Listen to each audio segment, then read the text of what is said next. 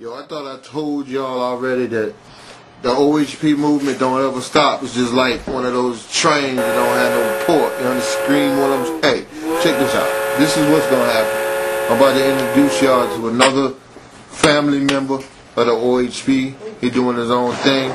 His name is He go by the name of Elmo. I'm gonna let him explain all that to y'all. But this cat is hot. He's a double threat right now. We're working on making him a quad, because we're going to get into some acting, and he's going to write, and whatever. I'm going to let y'all meet this man right here. He nasty with these tracks. The lyrics going to bust you in your face. You better get ready, because it's coming at you OHP style. Alright?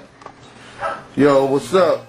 What's your name, dog? Yo, they call me Elmo. Elmo. I was 9 years old. Why they call you Elmo, B? One of them things the females loved about me, I guess. They used to come up and try to tickle me, and I'll act like Elmo. That's what up. Alright, we're going to cut to the chase. What is this I hear you about to get with the OHP movement, Original Head Production? What's up with that? Yeah, I'm doing some things with OHP, you know, keeping it real. Original Head Production. I'm original, so you can't get no better quality than that. Oh, that's what up. What you bringing to the table? Something that Eminem ain't gonna be able to touch. Word? Like what? Make him cry. What's that? A lot of shit, because everything I spit is just real. It's coming from my heart most of all. But I ain't gonna lie to you though. It's hard out here.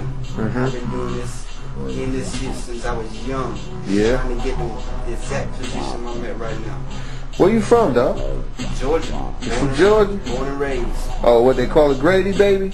Well, not a Grady baby. I was born in Duluth, so. That's what up, man. That's what I'm saying. Somebody keep it real. Like every time somebody say, "Oh, I heard you moved to Atlanta," nah, B, I moved to Georgia.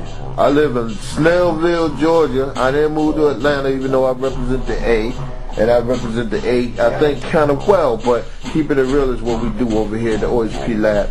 But coming from your boy DJ Doc Dice, which is the one behind this dog on camera right now and behind the mic right now, I'm very excited to be working with you, because we just did a little session today. You dropped 2 joints. What were the name of them 2 songs you just did?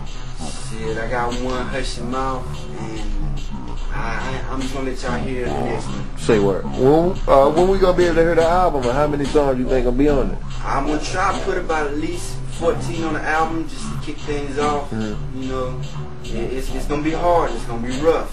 It's gonna take some time, but when I put it out there, it's gonna blow. I'm trying to pop speakers. Is what I'm trying to do. Okay, you mind if I ask, what's the temperament of the album? What were you feeling on this album? Anger. It's got a lot to do with my childhood and, you know, my ex-wife and everything else. It's just a lot of testosterone thrown out there in my lyrics. You know, I'd rather send it out there lyrically instead of physically, because I love doing what I do. I love spitting rhymes over the beat. There's no better way to do it. That's what I heard. You was referred to me by somebody, and a few things they said kind of stuck out to me. They said you hold a mic like a gun, and I took that literal. What it made me think is pretty much reconfirming what you just said. So basically, are you just throwing bullets at MCs?